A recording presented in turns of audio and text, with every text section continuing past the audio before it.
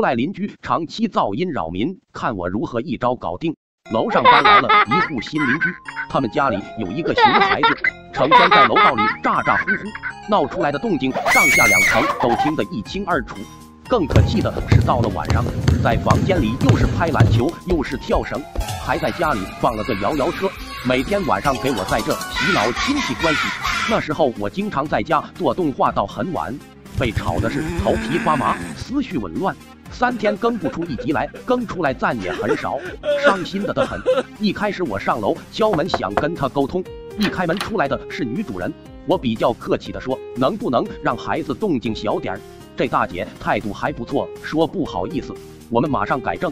当时我还觉得她人不错，以为问题就这么解决了，谁知道当天晚上变本加厉，摇摇车、跳绳加篮球3重奏，时间延长到晚上12点，明显就不是熊孩子一个人在操作了，这明显是在恶意报复。我只得打电话给物业说，让他管一管楼上噪音扰民了。物业说会去帮我沟通调解，但是并没有什么用，楼上的噪音还是跟地震一样，吵得我头皮发麻。我只能又去楼上敲门，这次开门出来的是男主人，不等我说话就不客气地说，又是来嫌我们吵的吧？我家孩子还那么小，调皮不是很正常吗？谁小时候不调皮？再说我们是在自己家里玩，又没有影响社会治安，大家都是住公寓的，楼房隔音差，我也没办法。要是实在受不了，就搬出去住别墅去，别搁我这唧唧歪歪，然后啪一下就关门了，留我一个人在风中凌乱。很明显，不只是我一家来找过他们家里，连话术都给我准备好了，根本不给我开口机会。结果也很明显，大家的沟通都没有解决问题。我一想，这是个硬茬子，说理是说不通了，只能给他出一些歪招了。我拿出了我珍藏了很久没用的低音炮，看到他就泪流满面，这是我年少时的回忆。再找到一个以前买海鲜留着的泡沫箱，把音箱插上电，再连接上我的笔记本，直接搭起一个反噪音装置，打开最大音量，开始工作。那时候用来炸场子的低音炮可不是随便说说的，加上一个泡沫箱隔音，给楼上的感觉绝对跟地震一样，同时也不会影响到其他住户。果然过了一会儿，邻居来哐哐哐敲门了，我听到了就是不开，还故意在房间里咳嗽，摆明告诉他我在家呢，就是不给你开。第二天我直接在门口贴了一张纸条，房间内外都有监控，如果损坏财物，后果自负。然后就出门旅游去了。至于那个低音炮，必须是24小时全天无休工作。过不久，物业就打来电话说邻居投诉我扰民。我说他先扰民你，让他自己来跟我说。然后邻居电话就打来了，在里面骂骂咧咧。我说我在自己家听音乐怎么了？我没有影响社会治安吧？大家都是住公寓的，楼房隔音差，我有什么办法？要是实在受不了，就搬出去住别墅去，别搁这唧唧歪歪。各处我都装了监控，要是东西损坏了，我直接报警。说完就挂了，心里那叫一个舒坦，直接把他的话原封不动兑了回去。1个星期后，我回家发现楼上已经搬走了，就把低音炮收起来了。听说是熊孩子受不了噪音，成天大哭大闹，父母没办法，只能搬走了。果然对付无赖还是得用怪招，恶人还得是恶人磨，点个爱心，么。熊孩子扔我快递，最后卖房赔偿。我家隔壁住了个熊孩子，很喜欢搞恶作剧，平时经常在楼道里乱敲门，乱踢我们放在门口的垃圾，还喜欢用口香糖把我们的猫眼堵住。我们也上门去找了他家长好几次，每次父母都是一脸满不在乎的说，小孩子嘛，哪有不调皮的，不能磨灭小孩子爱玩的天性。你们都这么大人了，一点度量都没有，讲理不成，反而被说成小肚鸡肠了。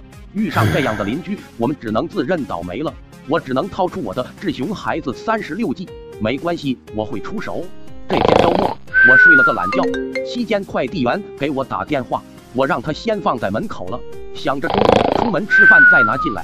可一出门发现门口空空如也，我拿出手机确定了一遍跟快递员的通话记录，确定自己早上没有梦游。难道是谁把我的快递拿了？我打算去楼下保安室看看监控。一下楼发现楼下聚集了很多人，连救护车都来了。一个老头被抬上了救护车，边上还有一辆布加迪猛龙被砸了一个大窟窿。凑上去看，原来是楼上掉下来一个快递，直接把停在楼下的布加迪猛龙砸了一个窟窿，快递又反弹砸到了路过的李大爷，人直接被砸晕了。我这一看，这不就是我新买的4090显卡吗？怎么自己从楼上掉下来了？看着外形里面肯定是报废了，毕竟我住在23楼。很快叔叔就过来了，拍了几张现场的照片，简单询问了一下，带着我跟车主还有李大爷的女婿去调取了监控。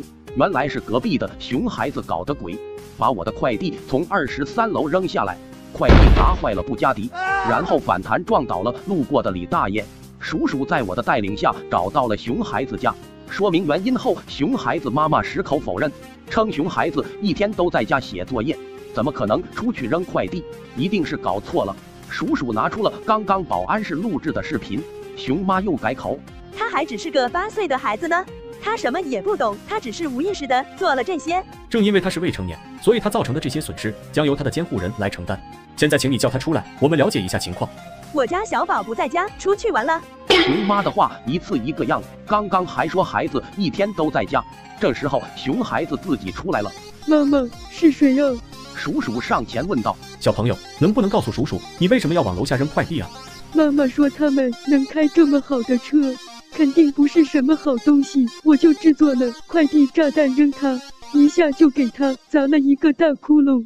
感情这还都是熊妈教的，自己心里就有问题，结果也不用多说了，叔叔把他们带回了局里做笔录，具体赔偿要经过评估之后才知道。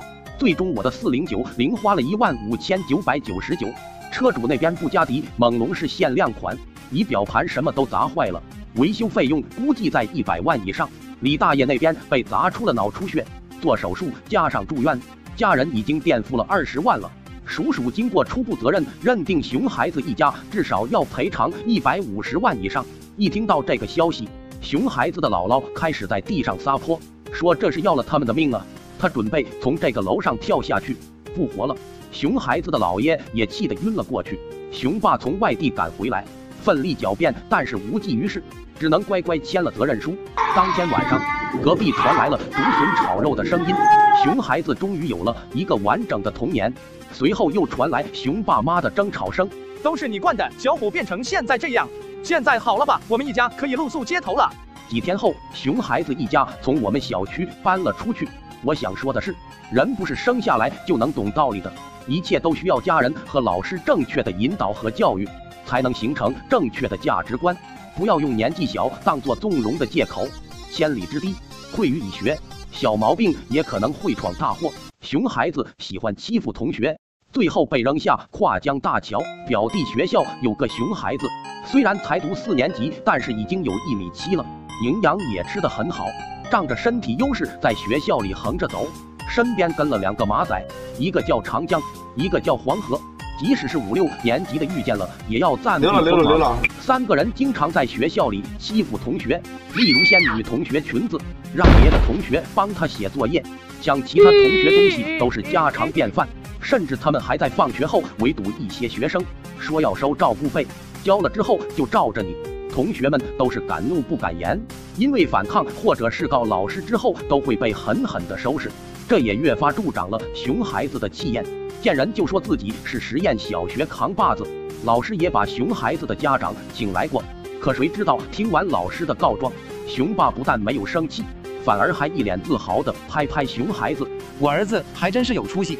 老师见状又说，助长这种行为是不对的，要是再有类似情况，只能被劝退了。谁能开除我儿子？小孩子之间打打闹闹有什么关系？又没有发生什么大事，有必要这么兴师动众吗？副校长是我大舅，你开除一个给我看看。老师也没有办法，口头再警告了2句就放他走了。熊孩子也就更加肆无忌惮了，连老师也不怕了。很多家长也察觉了，有时孩子回家不开心，像是被欺负了，问孩子怎么了也不说，有些家长就干脆把孩子转学了。慢慢的，熊孩子把自己的地盘辐射到了学校周边的街区，有事没事就翘课带着长江黄河在街上瞎溜达，颇有古惑仔的派头。这天熊孩子照例在溜达，鼻孔朝天不看路，一不小心就撞到了一个黄毛。黄毛也没打算太计较，可谁知熊孩子反而一脸生气，没长眼睛啊，不看路。黄毛顿时气笑了，哪里来的小屁孩，说话真冲！小子，是你撞的我，本来没打算跟你计较，现在你乖乖道个歉，我就放你走。熊孩子天天当大哥，哪里听过这种话？二话不说，一拳先打了上去。叫水小子呢？你勇哥的名头没听过哦，今天必须得给你个教训。黄毛脑海里搜索了一下，也没听过这一片有什么勇哥啊！你个小屁孩，搁着跟我过家家呢！我管你勇哥还是勇弟，敢打老子，活腻歪了！说着，黄毛就冲了上去，长江黄河也出手了，3个打1个。虽然他们3个营养比较好，但是黄毛毕竟有经验，几下就都给撂倒了。小屁孩，听哥一句劝，回去好好学习吧。你这2下子也就欺负小学生。黄毛说着潇洒离去，可熊孩子已经怀恨在心了。这天晚上，黄毛在一个烧烤摊喝得醉醺醺的，准备一个人回家。路过的熊孩子恰好遇到，心中暗叹机会来了。他马上在路边捡了一块板砖，悄咪咪地跟在后面，走到一个桥上。他趁黄毛想要撒尿的时候，突然冲上去一砖拍在了黄毛头上，一下把黄毛砸清醒了。回头一看，又是这个小屁孩，他大吼一声，冲上去先控制住熊孩子拿砖的手，接着一只手掐住他的后颈，把他按到了桥边。你个小瘪三，服不服？下次还敢不敢了？熊孩子什么时候服过？嘴巴里冒出来的都是国粹。黄毛越听越气，再加上酒精上脑，他一下就把熊孩子翻了下去。这个桥离水面有20-30米，熊孩子落水的时候胸口先碰水，接触面积很大，效果就跟砸在地上差不多，当场嘎了。第二天酒醒，黄毛直接自首了。叔叔结合桥上的监控视频，判定黄毛属于防卫过当，但是鉴于是熊孩子先动手，加上是自首，最终结果是关10年小黑屋。朋友们，你们觉得应该怎么判呢？熊孩子喜欢捉弄汪汪队，最后被嘎了西瓜。村里有个熊孩子，最喜欢的就是欺负汪汪队，每天拿着一根棍子，看到小狗就撵一撵，不论大狗小狗他都敢追着跑。有时趁狗不注意的时候，他还会搞偷袭，一棍子抽得狗嗷嗷直叫。熊孩子看到了，笑得合不拢嘴。追不上的时候，他还会去捡地上的石头，一块一块的向小狗砸去。村里的汪汪队对这个熊孩子都是望而生畏，看到了都远远的汪2声以示不满。熊孩子敢这么肆无忌惮，是因为村里的狗都认识他，也知道他是村里的小孩，不敢对他太凶，平时也就敢对他呲呲牙，警告一下他。熊孩子隔壁家的旺财有天被熊孩子逮住了，然后揪着头上的毛，硬要坐在旺财身上让他驮着走，头上的毛被一撮一撮的揪掉，疼得旺财龇牙咧嘴，真是闻犬伤心，见犬落泪。老李家的翠花生了3只小狗，为了喂奶走不开，在熊孩子面前就成了待宰的羔羊。熊孩子天天过来欺负他，小狗还没满月就被他经常揉来揉去，还被他扔到水里。有次翠花忍不住冲着熊孩子低吼了一声，吓得熊孩子摔了一屁股墩，哇哇大哭着跑回去找他爷爷。他爷爷当场就带着铁锹冲了过来给他出气。翠花刚生完崽，比较虚弱，来不及跑，几下就被送走了。最后熊爷爷也只是赔了几百块钱，然后就提着他准备晚上回家加餐。只是可怜了几只小狗，桩桩恶行让熊孩子的名头在狗圈里已经臭了。这天熊孩子照例拿着自己的金箍棒游村，突然看到路边有一只生面孔，见了他居然没有害怕的逃走，反而在这悠闲的晒太阳。他悄悄走上去，生怕吓跑了他，突然抱起一棍敲在狗头上，一声惨叫。不过这次小狗没有跟往常一样逃走，反而是回头一脸怒视着他，发出几声怒吼。熊孩子一看吓得不行，扔掉棍子就回头跑。恶犬哪会那么容易放过他，一下就扑了上来，把熊孩子扑倒在地，咬了上去。熊孩子疼得哇哇大哭。几只汪汪队听到声音飞速赶来，身后跟着几个村民，其中正有已经被薅成地中海的旺财。他们一过来，虽然发现被咬的是熊孩子，但是也没有犹豫，一起冲上去对恶犬发起了猛烈攻势，很快就把恶犬制服了。但是熊孩子的西瓜已经碎了一地，毕竟这么小的孩子在一只这么大的狗面前完全没有能力抵抗的。熊爷熊奶姗姗来迟，一看到这个惨状，直接晕了过去。他们晒个稻谷的功夫，宝贝孙子就成这样了。恶犬最终被嘎了。原来这只狗得了狂犬病，正是因为脾气狂躁，被隔壁村赶了出来。恰好路过我们村，遇上了熊孩子，被挑衅过后狂性大发，酿成惨剧。村里的几个汪汪队在这次战斗中也有几只受伤了。虽然他们经常被熊孩子捉弄，但是作为村庄的守护神，他们的职责就是保卫村民，所以他们毫不犹豫地救上了。这就是咱们的中华田园犬，恶人自有天收。朋友们，你们还有什么土狗的故事吗？熊孩子惹到狠人，我们小区刚搬来个熊孩子，一搬来就开始肆无忌惮，经常在楼道里随意大小便，还故意弄坏停在小区楼下的汽车。邻居也多次找到熊孩子家沟通，但由于熊爸妈态度特别蛮横，每次谈话都是不欢而散。有天我下班回家，刚走到门口，突然一个灭火器蹭着我的头皮掉在地上，吓得我顿时三魂没了七魄。抬头一看，熊孩子正趴在窗户上哈哈大笑。我十分气愤地跑到熊孩子家，你家孩子往楼下扔灭火器，差点就砸到我了。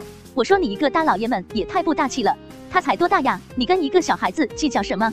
这不是没砸到你吗？我顿时气得鼻孔冒烟，要是砸中了，我还能站在这跟你讲话吗？眼看理论不行，看来我只能拿出我的36计了。我一脚油门轰到了小姑家，还带来了我那个同样无法无天的堂弟。小老弟，你大哥现在属于是被欺负了，需要你出手了。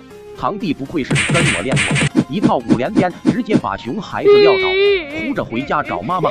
很快熊爸妈找上门了，他才多大呀？小孩子之间打打闹闹多正常，你不会这么不大气吧？我把他之前的话还了回去，可谁知道熊爸妈回去之后，直接把熊孩子送去了武术学校，说怕孩子以后受欺负。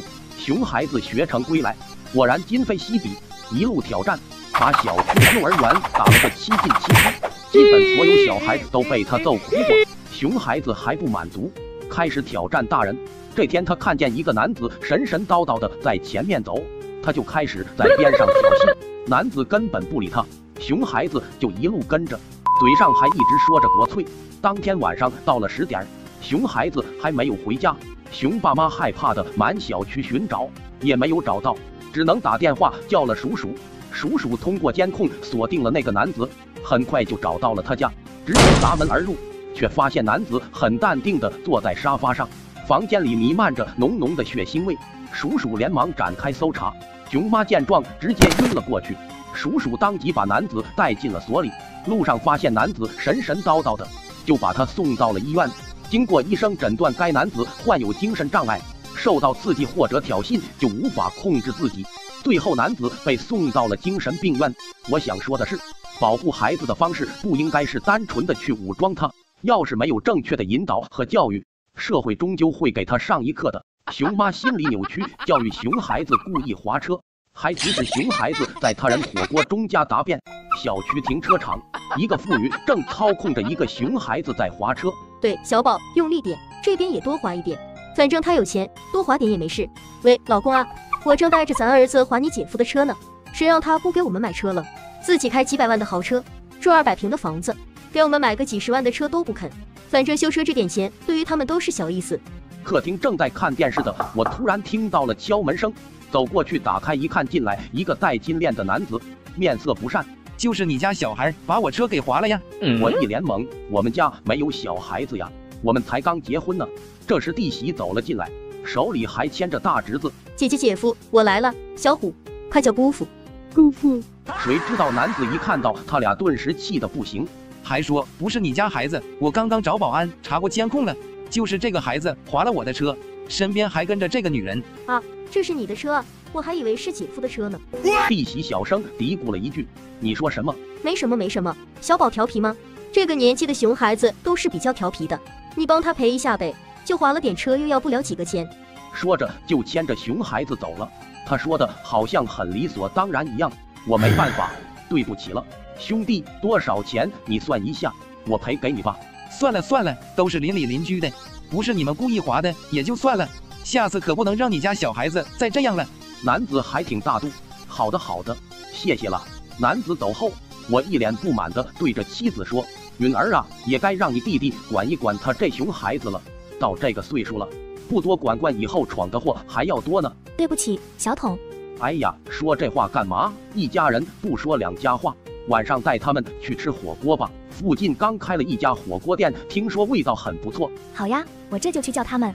火锅店里，这是他们家最出名的牛瘪火锅，闻起来臭，吃起来香。弟媳，你们快尝尝。妈妈，这是什么呀？臭死了，跟我拉的粑粑一样。宝贝呀，这是好东西，很补的。来，妈妈给你多加点肉，别吃青菜哦。我们要多吃点肉才够本。突然，熊妈瞥见隔壁桌，不正是刚刚被他们划车那个金链男吗？正一个人美美搭在吃火锅呢。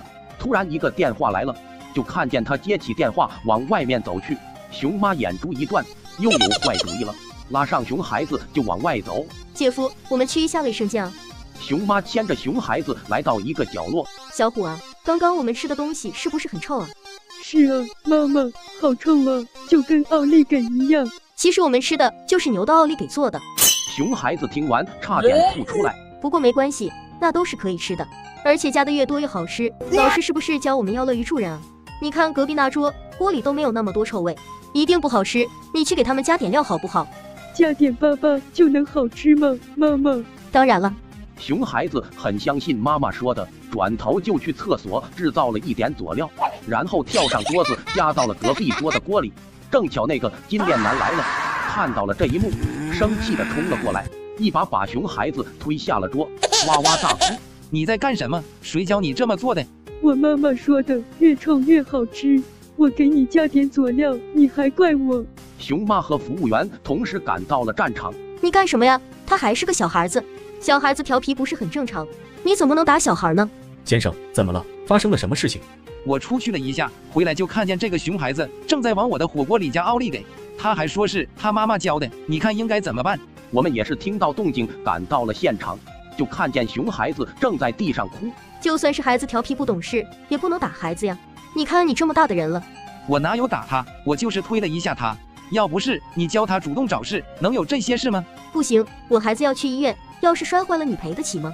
对不起女士，孩子可以现在就去医院，但是孩子在我们火锅店捣乱的事，我们调查监控后保留追究权利。实在抱歉了，先生，这单我给你免单了，您觉得如何？行吧，孩子先去医院吧。熊孩子为何突然暴刺熊妈？主要是对方给的实在是太多了。续接上集。你看你这个姑父怎么当的？大侄子被别人打成脑震荡了，你就在边上一句话也不说。我说你这个人怎么胳膊肘往外拐呢？不是，这件事情主要还是我们理亏在先。要不是小虎在别人的火锅里拉屎，那个人也不会那么生气。小孩子这个年纪调皮捣蛋不是很正常吗？你没听说过越调皮的孩子以后越聪明吗？我家小虎以后肯定学习非常好。学习好不好不知道，但是这么下去不知道还有没有以后了。你这叫什么话？咒我儿子短命吗？这时一个护士走了进来，跟他说了孩子没事，一点事情都没有，就一定要我们开一个脑震荡的单子，不知道想干什么。我惊呆了，我说明看小虎没什么事情，怎么就突然脑震荡了？合着你在这骗我们呢？熊妈表情明显慌乱了。就算没有脑震荡，肯定有什么内伤没检查出来。小孩子这么脆弱，被打一下肯定不得了吗？我不是想他赔点钱，以防以后万一出什么问题呢。你这是讹人，我真是服了。无视熊妈的胡闹，我们带着小虎回到了家里。毕竟这是我们的亲弟媳，该给的尊重我们还是要给的，不能让她太丢面子。熊妈回到家里百无聊赖，看着这个比自己家里大2倍的卧室，心里就是不舒服，又想到了什么歪招，于是悄悄对正在玩的熊孩子说：小虎呀，等等我们跟你姑父他们一起去吃烧烤好不好？好呀好呀，我最喜欢吃烤羊肉串了。那等到了吃烧烤的时候，我们把签子吃完了往你姑妈脸上插好不好？这样不好吧？妈妈，这样子姑妈会流血的，而且这样子很痛。没事，小孩子打人是不疼的，小孩子这么玩一下没事的，大人怎么会跟小孩子计较呢？妈妈小时候总喜欢跟他们这么玩，大人都夸我活泼呢。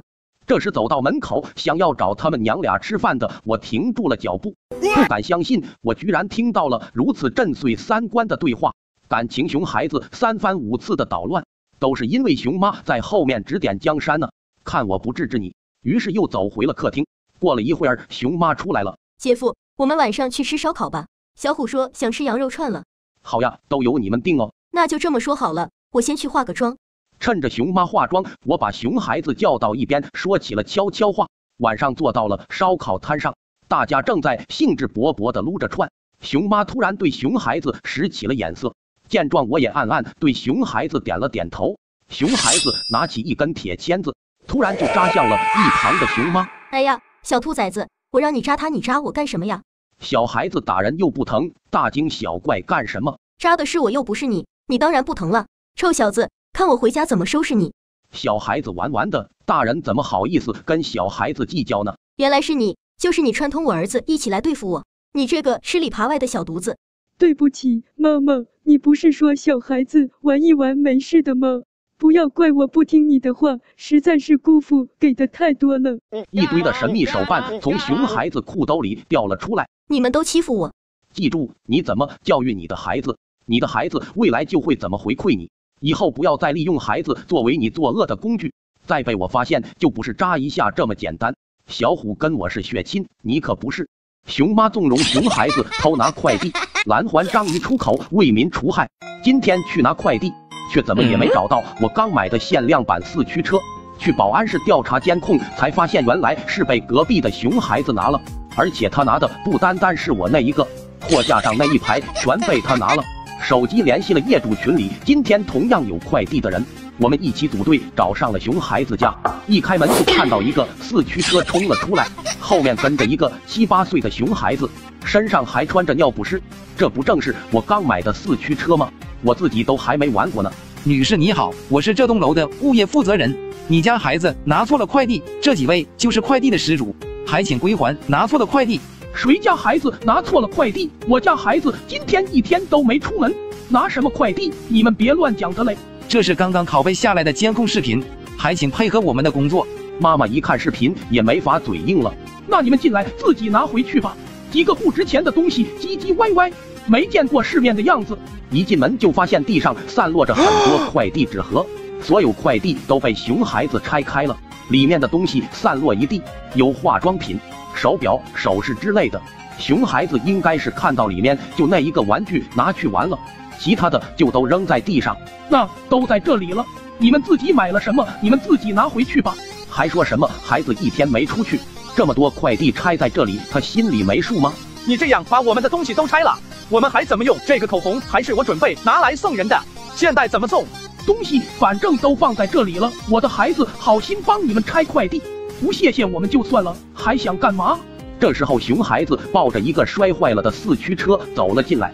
这个小车质量真差，才摔几层楼梯就坏了，晦气。我一看好不容易抢到的限量版4驱车就这么被玩坏了，气得牙关都要咬碎了，就想冲上去抢回来。熊妈挡在前面，这个赛车是我好不容易买到的，现在被你的孩子玩坏了，你打算怎么赔？不就是一个破玩具吗？这么大个人了，还为这点小东西生气，给你50不用找了。这是限量版的4驱车，标价3999，还买不到货，是我好不容易抢到的。要是不信我，随时可以给你看订单。哎呀，别说了，不就是几个快递吗？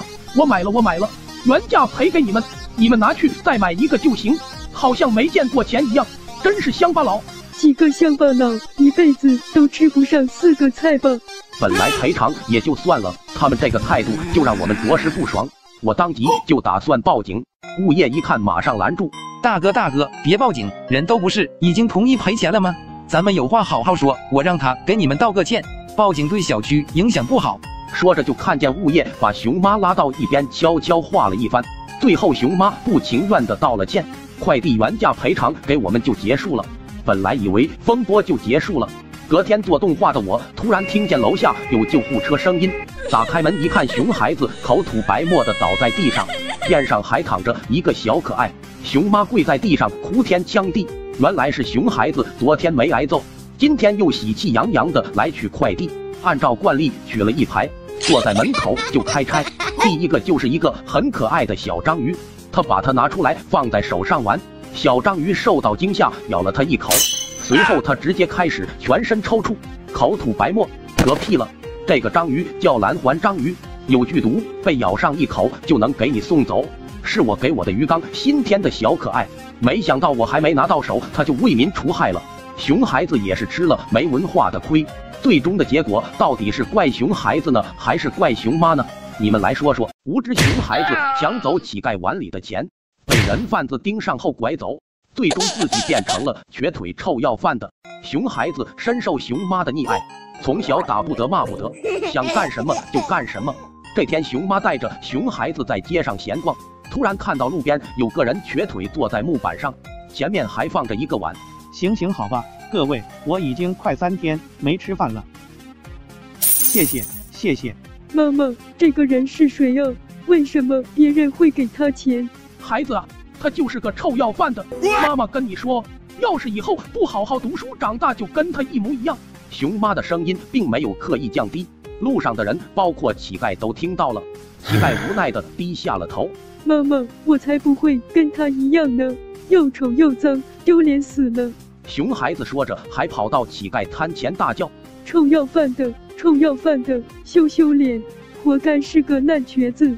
说完还做了个鬼脸，一脚就把乞丐的饭碗踢翻了。乞丐一脸愤怒，但是由于腿脚原因没法起身。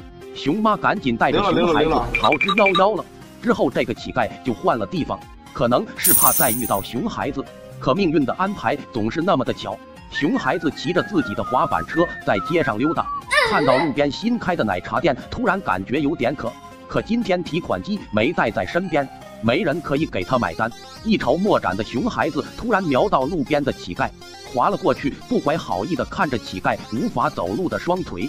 乞丐一看又是这个小逼崽子，连忙把碗拿了起来。臭要饭的，怎么又遇到你了？真会气，躲什么躲呀？我又不会偷你的钱，我要也是光明正大的拿。说着，熊孩子一脚踢翻了乞丐，抢过了他的饭碗，把里面的钢镚纸币一扫而光，随后还跑到离乞丐几米远的地方扭起了屁股。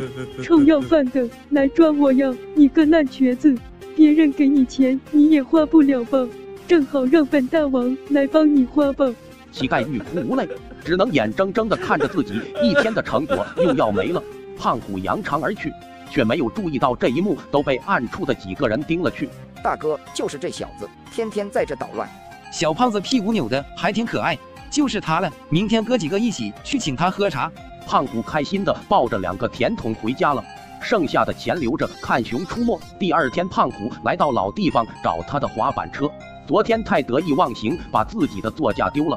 来到昨天乞丐的位置，却没看到他人，只有2个杀马特靠在那里。喂，黄毛，有没有看到本大王的滑板车啊？黄毛一看目标上钩，嘿嘿一笑。滑板车我看到过，被一个乞丐拿走了，往那边去了。果然是这个臭要饭的，看我找到他，不给他来一套5连鞭。小朋友，叔叔带你去找吧，我知道他家在哪。好啊，前面带路，要是找到了，本大王不会亏待你的。2人笑嘻嘻地带着胖虎来到了一个巷子。胖虎果然在这里看到了自己的滑板车，3步2步冲了上去，却突然看到房门里乞丐正在里面对着他着急的挤眉弄眼。臭要饭的，跟爷在这表演什么呢？我还没找你算账呢，敢动本大王的滑板车！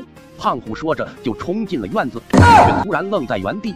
原来他看到了院子里有4、5个跟乞丐差不多的人，唯一共同点就是都缺胳膊少腿。察觉到不对，胖虎不敢多留，转头就想离开，却突然撞上了后面进来的黄毛2人。小朋友，去哪呢？叔叔帮你找到，你要找到东西了，该轮到你帮叔叔了呢。孩子想要求救路人，被发现后抓回去，经历了佛山无影脚和地狱辣椒水。熊爸熊妈发动全网苦苦找寻，这个时候我却收到一条私信：小桶，我好像看到过这个小孩，很可怜。你确定你看到的是这个孩子吗？我应该确定，我在车站这边看到的，衣服和长相都是一样的，就是少了一条腿。那你能告诉我是哪个车站吗？方便的话可以拍一个照片。很快1张照片传来，看样子还真是熊孩子，可再也不是之前看到白白胖胖的模样。好的，你先不要轻举妄动，我这就联系这边的阿瑟。收起手机，我马上前往派出所通知了阿瑟以及熊妈。阿瑟沟通了当地的警局，也是很快就开车出动，但是1000多公里再怎么快也得1天。小玉这边通知完我后，一脸兴奋，总感觉自己干成了什么大事，于是像一个小特务一样，一直躲在车站周围盯着，直到太阳都快下山了。黄毛二人来拉着胖虎回城。小玉眼看就要丢失目标了，于是悄咪咪地跟在了后面。他想看看胖虎到底会被带到哪里，等会可以给阿瑟提供线索。七拐八拐进入了一个小胡同，小玉看黄毛等人进了一个院子，关上了门，便悄悄地躲在墙根后面偷听。我这边也收到了小玉最新提供的定位，风驰电掣地往那边开去。但是这些天的生活已经让他蒙上了阴影，再加上脸上的疤，让他觉得自卑，无法见人。之后就一直不敢出门了。熊孩子因为长得酷似国民爸爸，被发掘成为网红，最后被利用完丢弃，却直接毁了一生。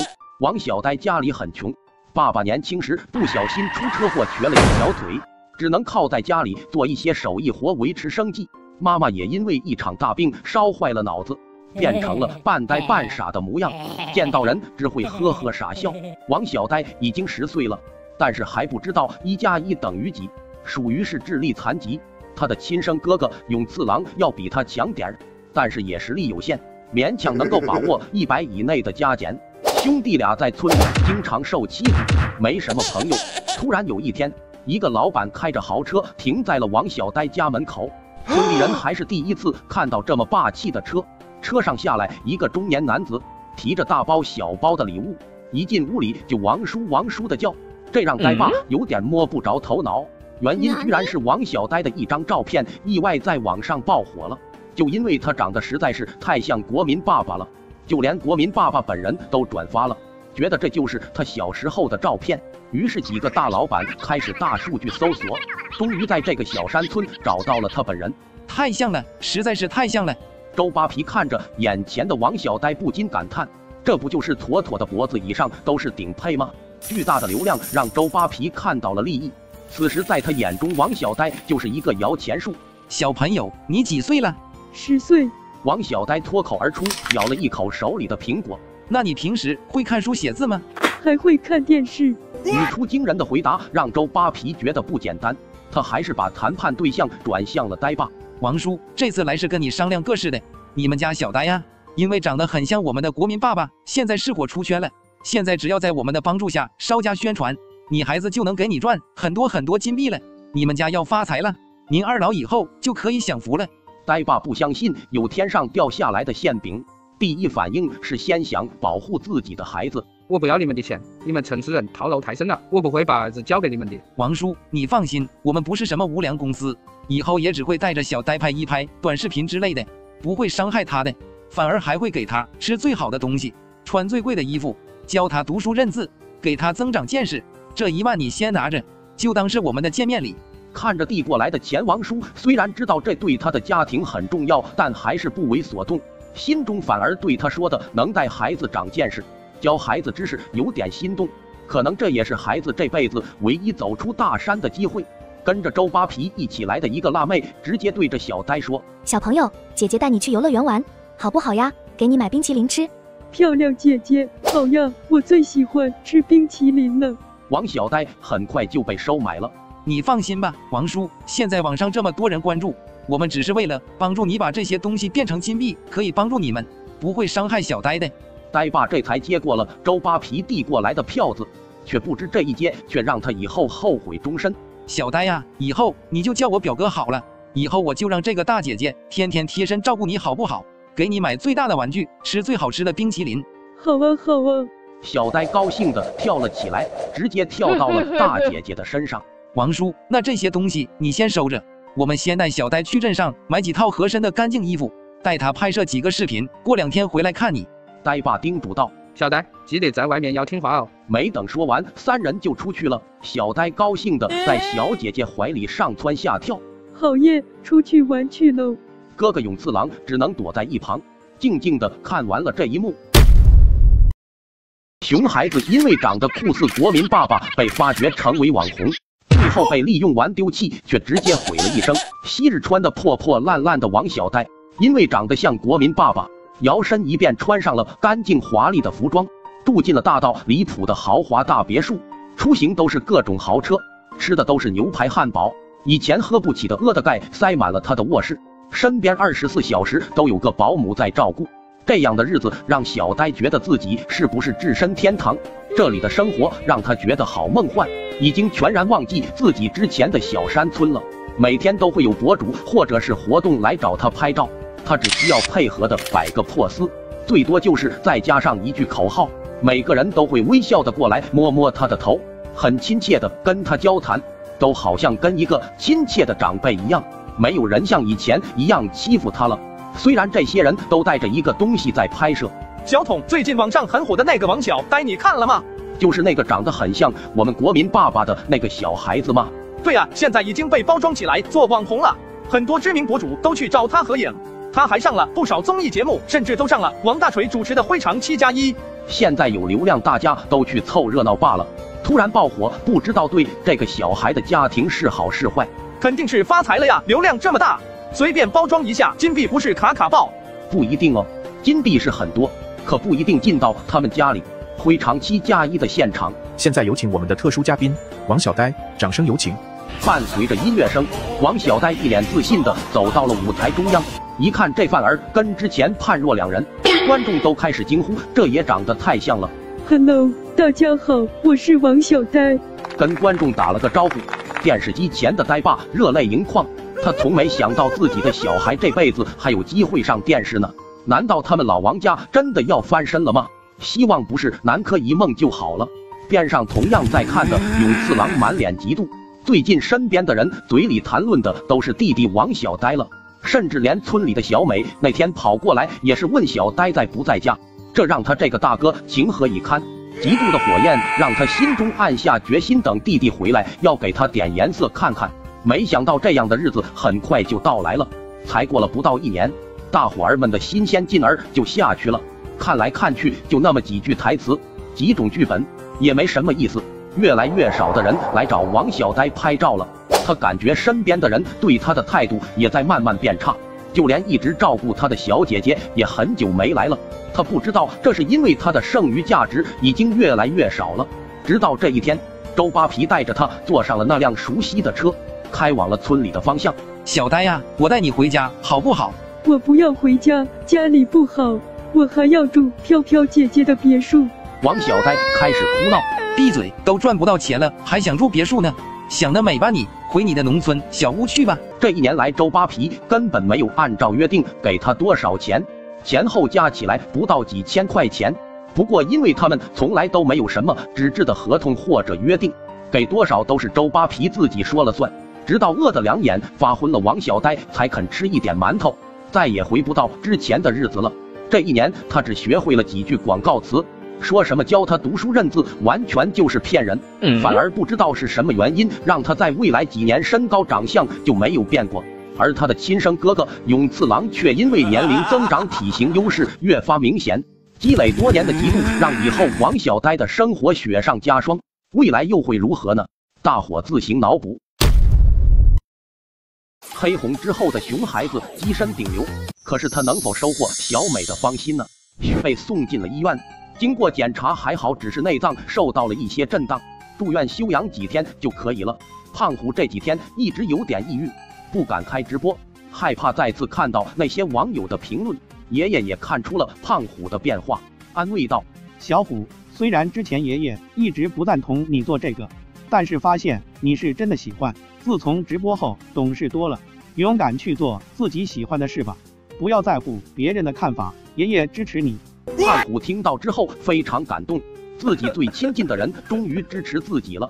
回到家，勇敢地打开了直播，一开播发现自己的粉丝数涨了好几百万，直播间观看人数也非常多，不过弹幕完全不跟之前一样了。主播对不起，我们不该听信别人的诬陷。百万正义大军前来请罪。看着弹幕的风向完全变了，胖虎有点感动。兄弟们，我知道你们很多人出发点都是正义的，只不过是被网络上的一些有心之人利用了。只是有些兄弟的行为确实太极端了，导致我和我的家人都受到了很大的困扰，所以我前段时间一直不敢开播。网友们又开始发起了道歉弹幕，开始责骂起了那些不负责任的主播和键盘侠。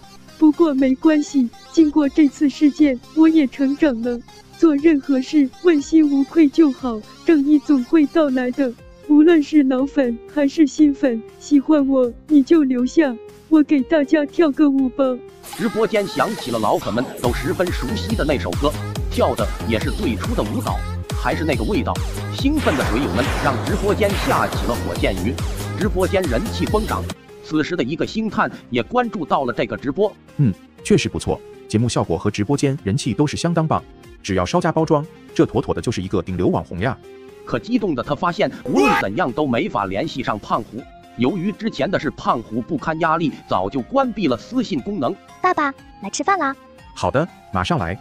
转变过心情的胖虎又开开心心的去上学了。只不过小美还是一直对自己爱答不理。路过公园的长凳，突然发现小美在那低头看手机。胖虎悄悄地走过去，本来想耍个帅，但是发现小美的屏幕上居然放着自己的直播回放视频。你也喜欢熊熊 baby 呀？对啊，感觉他好自信，活出了自己人生的态度。真的吗？你真的这么欣赏熊熊 baby 吗？胖虎很激动，小美这才抬头发现，居然是一直纠缠自己的舔狗，连忙起身准备要走。关你什么事情？发现小美又要走，胖虎脱口而出：要是我能介绍熊熊 baby 给你认识，你是不是就能跟我做朋友了？小美顿了一下，好呀，要是你能让我认识熊熊 baby， 我就跟你交朋友。一言为定，我不仅要让你认识他，我还让他请你吃饭。小美走了，心里却没有把胖虎的承诺放在心上。第二天，胖虎在上学的路上等着小美，看见他出现，这次也没有多话，直接扔给了他一个纸条。这就是熊熊 baby 的联系方式。然后故作帅气的离开，心里已经乐开了花。回到家等着手里的电话响，小美回到家将信将疑的拨打了那个电话，电话接通。喂，你好，请问你是熊熊 baby 吗？是啊，你好，请问你是？真的吗？我叫小美，我是你的粉丝，我非常喜欢你。电话另外一头的胖虎早都乐开了花。谢谢你的喜欢哦。听说你也在沙雕市，我能去找你见个面吗？我特别喜欢你。当然可以了。约定好见面时间和地点，胖虎快跳起来了。女神约自己见面呢，不过只能女装去了。既然不能和你做男女朋友，那就先做你的闺蜜。约定见面的时间，小美一眼就看到了熊熊 baby。哇，你真的没骗我，熊熊 baby， 我太喜欢你了。哈哈哈，谢谢你，你也长得很可爱。接着两人相聊甚欢。熊熊 baby， 你有经纪公司吗？没有，之前被骗过，现在不敢签了。我爸开经纪公司的，你相信我的话，我介绍你们认识，他非常欣赏你，天天都想认识你。胖虎心想，这么早就见老丈人，有点太快了吧？我当然相信你了，老丈人。嘿，你爸爸的公司叫什么？叫无忧无虑传媒。